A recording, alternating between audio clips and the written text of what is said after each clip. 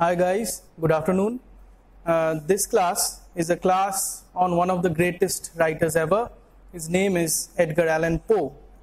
It would be hard to find a literature fan who hasn't heard of him, right? And he's considered as one of the greatest American writers ever. He has been called many names. He's the master of horror. He's the master of macabre, right? And Poe is even regarded as the founder of a specific literary genre called the detective fiction, right? And his short stories are popular, especially on Halloween parties. When people retell them at night, his stories are that good. Poe died exactly in 1849, October 7th. The Halloween month, right? And he was a person who created his own world, a world based on human fears and terrors.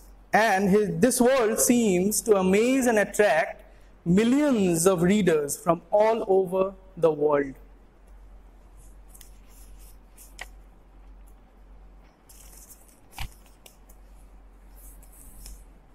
Now, if you search for Edgar Allan Poe's biography in Wikipedia, let me tell you, it is very boring, right?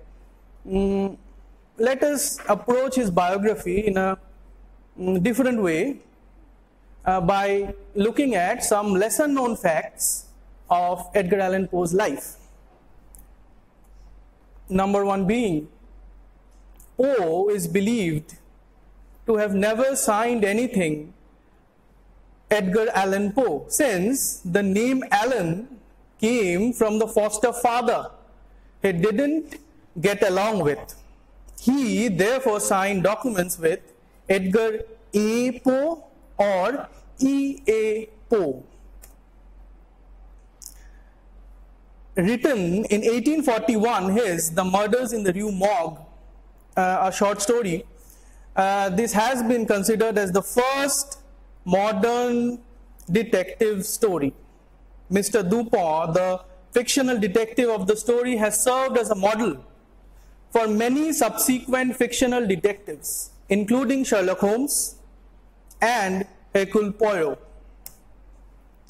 In 1835, Poe, at the age of 26, married his 13-year-old cousin, which is weird, Virginia Clem.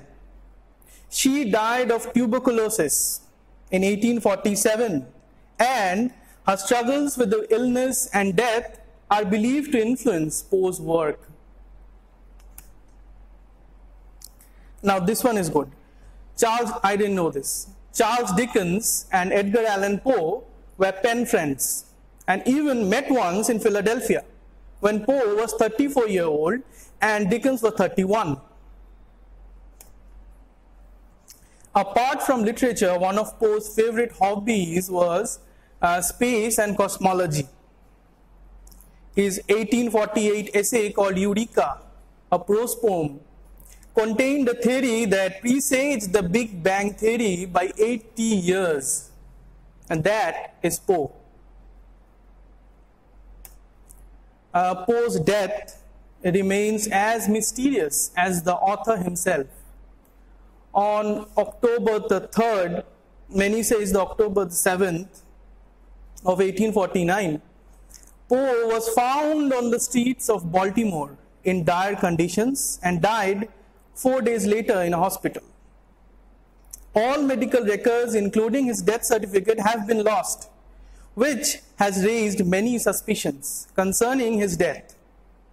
From heart disease, some say it was from epilepsy or cholera, up to suicide, even murder. Now this is a picture, this is an illustration of the original cask of Amontillado, which is our topic today. And this picture tells a story, and this picture is full of what we call motifs and symbols and Poe uses these motifs and symbols in a very different way, yet it all comes back to the reader at the end of the story. Now, before beginning to read or study the Cask of Amontillado, we must be aware of some terms, right? Because, as you all know, Poe was using them for the first time. And the very first term is macabre. Macabre is known as the quality of having a grim or ghastly atmosphere. The macabre works do emphasize the details and symbols of death. The term also refers to works of particularly gruesome, that are gruesome in nature. The next term that we must be aware of is roquelaire. It is a noun.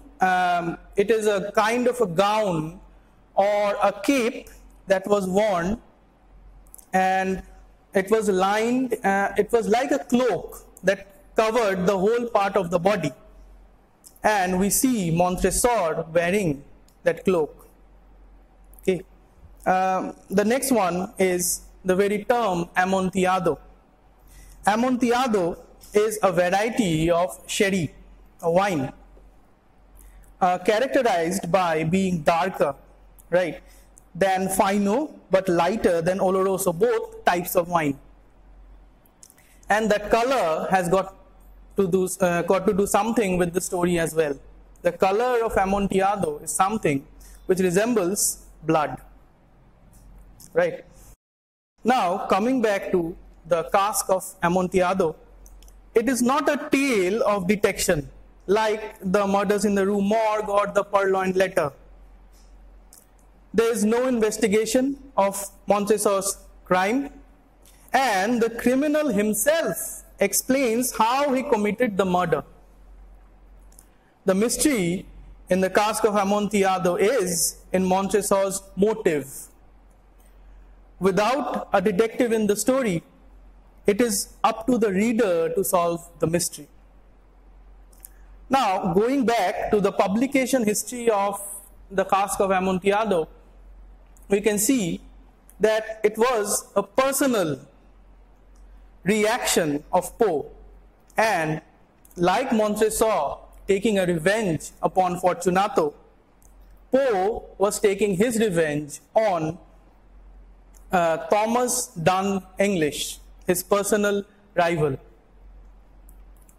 English was a friend of Edgar Allan Poe, but the two fell out amidst a public scandal involving Poe and the writers Francis Sargent Osgood and Elizabeth F. Elliot. After suggestions that her letters to Poe contained indiscreet material, Elliot asked her brother to demand the return of the letters, and Poe, who claimed he had already returned the letters, asked English for a pistol to defend himself from Elliot's infuriated brother. English was skeptical of Poe's story and suggested that he end the scandal by retracting the unfounded charges against Elliot. The angry Poe pushed English into a fist fight, during which his face was cut by English's ring. Poe later claimed to have given English a flogging, which he will remember to the day of his death, though English denied it. Either way, the fight ended their friendship and stoked further gossip about the scandal. Later that year, Poe harshly criticized English's work as part of his Literati of New York series published in Godey's Lady's Book, referring to him as a man without the common school education, busying himself in attempts to instruct mankind in topics of literature. The two had several confrontations, usually centered around literary caricatures of one another. Poe thought that one of English's writings went a bit too far, and successfully sued the other man's editors at the New York Mirror for libel in 1846. That year, English published a revenge-based novel called 1844, or The Power of the SF. Its plot was convoluted and difficult to follow, but made references to secret societies and ultimately had a main theme of revenge. It included a character named Marmaduke Hammerhead, the famous author of The Black Crow, who uses phrases like nevermore and lost Lenore, referring to Poe's poem The Raven. This parody of Poe was depicted as a drunkard, liar, and an abusive lover. Now, Poe devised his revenge and wrote The Cask of Amontillado. And Poe responded with The Cask of Amontillado using very specific references to English's novel. In Poe's story, for example, Fortunato makes reference to the secret society of the Masons, similar to the secret society in the novel written by English, and even makes a gesture similar to one portrayed in 1844. It was a signal of distress. English had also used an image of a token with a hawk grasping a snake in its claw, similar to Montresor's coat of arms, bearing a foot stomping on a snake. Though in this image the snake is biting the heel, in fact, much of the scene of The Cask of Amontillado comes from a scene in 1844 that takes place in a subterranean vault. In the end, then, it is Poe who punishes with impunity by not taking credit for his own literary revenge and by crafting a concise tale as opposed to a novel, with a singular effect, as he had suggested in his essay, The Philosophy of Composition. Now, coming back to The Cask of Amontillado and its motives and symbols, the interplay between the motifs and the symbols had the ironical effect, and this has become the hallmark of Poe's prose style, which leads the reader through the catacombs of a criminal mind. That interplay culminates several times in the story as talismans, or points of flux where different ideas converge and form a unified field of meta-narrative stability. These are hard words. Now, motives. Motives are defined as dominant or recurring ideas in a text. There are several motives in the story, but I would like to draw your attention towards the most intriguing one, which is the Montresor family coat of arms. As you can see, the Montresor family coat of arms is a golden foot on a field of blue, crushing a serpent that is biting the heel of the foot. Now, a golden foot represents the Montresor family's pride, and the serpent biting symbolizes Fortunato's crime, which we are not aware of until the end of the story. Poe doesn't talk about it throughout the story. We never know what the motive of Montresor's revenge is, what Montresor's criminal act is. The actual act of crushing the snake signifies revenge exacted. Now, this interchanging of fortunes is a suggestion that since the names Montresor, which means my treasure, and Fortunato, the fortunate one, mirror one another. You have to be fortunate to have treasure, right? There is a psychological reciprocal identification between the victim and the executioner. If we look at the coat of arms from a very different angle, a more allegorical meaning comes out. The golden foot becomes Fortunato stepping upon the snake Montresor. The biting of the serpent becomes the sneaky and cunning Montresor. And the actual act of crushing the serpent forever links them in a form of mutual existence. So, two questions arise and neither have an answer. Is the snake biting the foot because it has been stepped on? Or is the foot crushing the snake because it has been bitten? Now, this is an illustration by Claire Hamel, and this illustration comes closest to the representation of the atmosphere or the setting of the cask of Amontillado. It has got a carnival scene at your left. There are the two main characters in the middle, and in the right there is the crypt. Okay. Coming to the setting, the setting becomes the most important symbol in the story. And the entire story, in fact, is peppered with quadruple symbols. Here are some examples. The name in itself, Montresor. Montresor in French means my treasure. The treasure the narrator possesses is the knowledge of the perfect revenge. Fortunato's outfit. Fortunato's carnival garb is described as follows.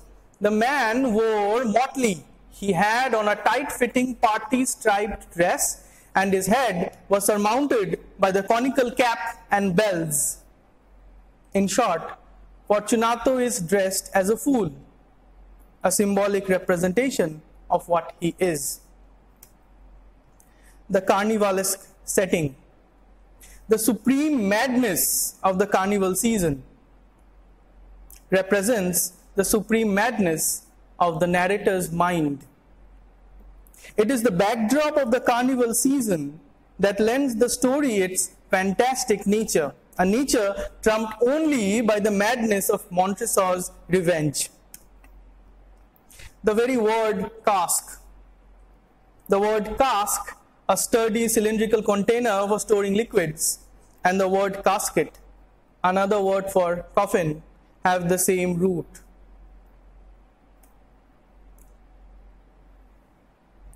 Montresor and Fortunato refer to nitre several times.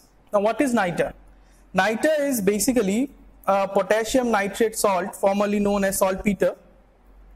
Saltpeter is composed of the name sal or salt and petre or rock, literally salt of the rock. And quoting from the text, but observe the white webwork which gleams from these caven walls. This is a picture of a jar found from a catacomb in Spain. It is encrusted with white ancient nitre, and the nitre therefore represents web or the trap Montresor has set for his victim. Now, these motifs and symbols work towards irony, the third most important point in Poe's stories. Irony is a literary technique originally used in Greek tragedy by which the full significance of a character's words or actions is clear to the audience or the reader, although unknown to the character.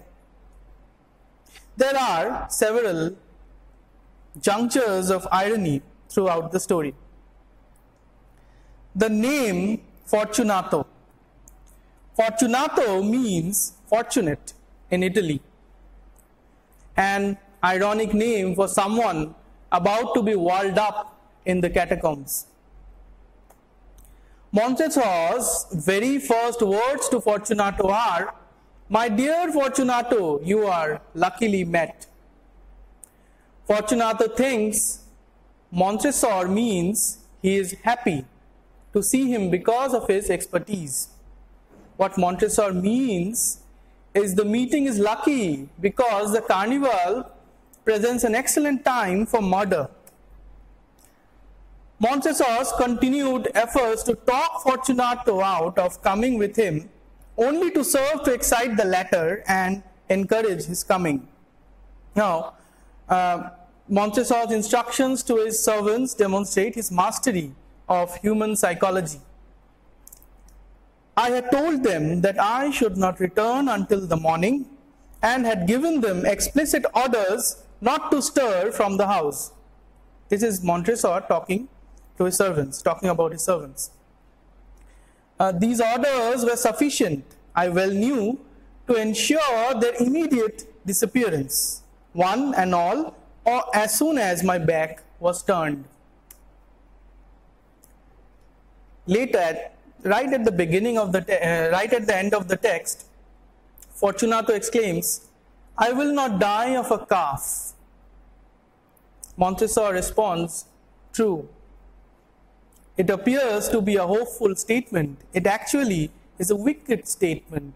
He then drinks to Fortunato's long life, which Montessor soon ends.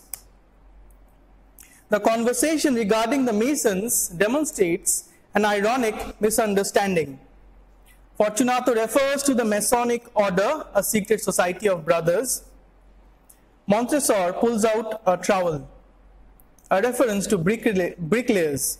In that respect, Montessor is a Mason. Fortunato's last words before being chained to the rock are, "He is an ignoramus." In reality, Fortunato is the ignoramus, a chain to the wall ignoramus. Montessor's reaction to the crime he commits is described as follows: "My heart grew sick on account of the dampness of the catacombs." His heart grows sick on account of the weather, not because he just buried a man alive. That's ironic. Now, there are some points, I found out 3, of special focus. These are points where all the motifs and all the symbolisms, all the symbols and the ironic elements mingle together to create magical effect.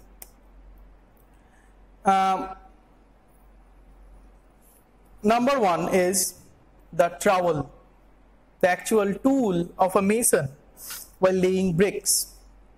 The Masons, in fact, were a widespread fraternal organization that started as a medieval guild for stonemasons, as the name indicates, but it grew into a more general social organization. There is a long history of anti-Masonic suspicion, and many stories have circulated about it being a secret society and even a mystical one. These attitudes grew so strong in 1826 that the anti-Masonic party emerged as a political party in the United States.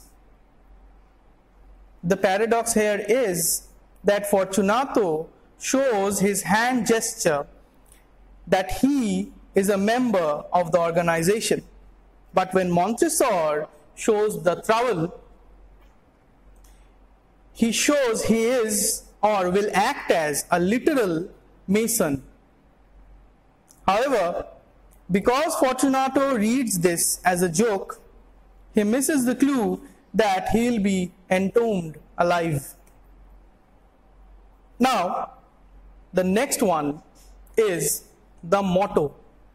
The motto, the Latin motto under the Montessor coat of arms. It reads, "Nemo impune lacessit."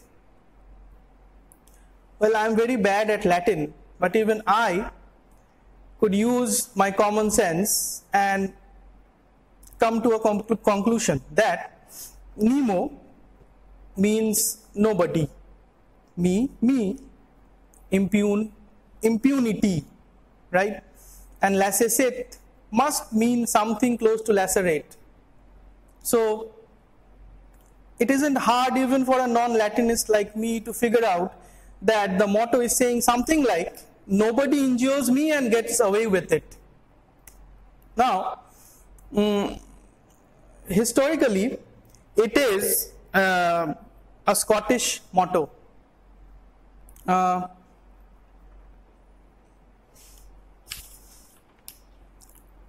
This was, in fact, the motto of the Scottish Royal Stuart family, the motto of the chivalrous Scottish Order of the Thistle, and the motto of several Scottish regiments.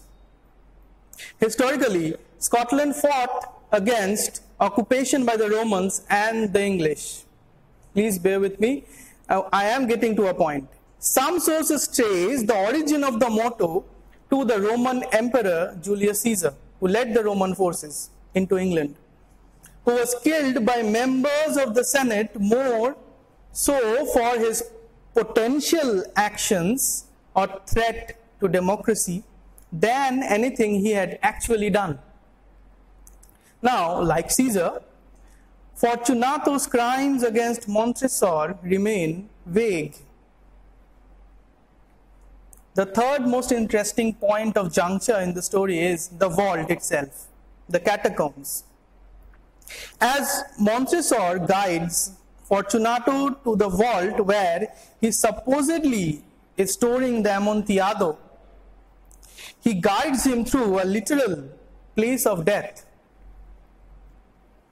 This is the Montresor family crypt, where members of the family are buried. There is an actual mound of bones in these catacombs. While one could store wine in a crypt, the physical conditions are similar. One would not expect wine that was recently purchased to be stored far, far back in this catacomb. There is wine here, but it is also a place of death, and bringing Fortunato here foreshadows his fate. And lastly, given the strong association of wine with Christian communion, this can also be seen as a dark parody of the Christian story of reincarnation. Jesus was placed dead in a tomb, but returned alive. Fortunato, though, is placed in a crypt alive and never returns, except in Montresor's memories 50 years later, where the story ends. Thank you.